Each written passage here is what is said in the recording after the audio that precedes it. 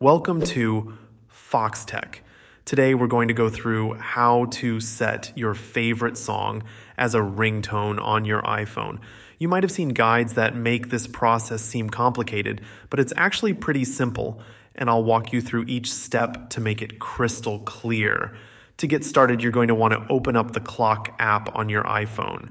Once you're in, go to the Alarms tab. Here, you can either create a new alarm if you don't already have one, or you can tap on an existing alarm to edit it. When you open up the settings for an alarm, you'll notice a few options you can change to customize it. One of the main options you'll see is sound. Tap on this and you'll get a list of sounds you can choose from. Now, you have a few different choices here.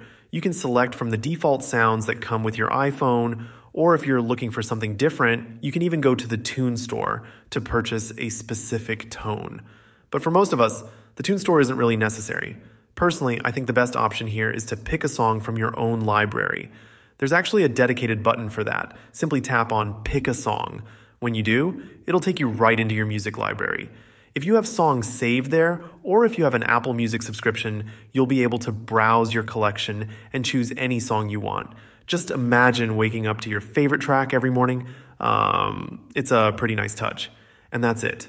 Just a few steps and you've got your favorite song set up as your alarm sound. Thanks for watching today's video. If you found this helpful, please consider giving it a like and subscribing to Foxtecc for more quick and easy iPhone tips. See you later.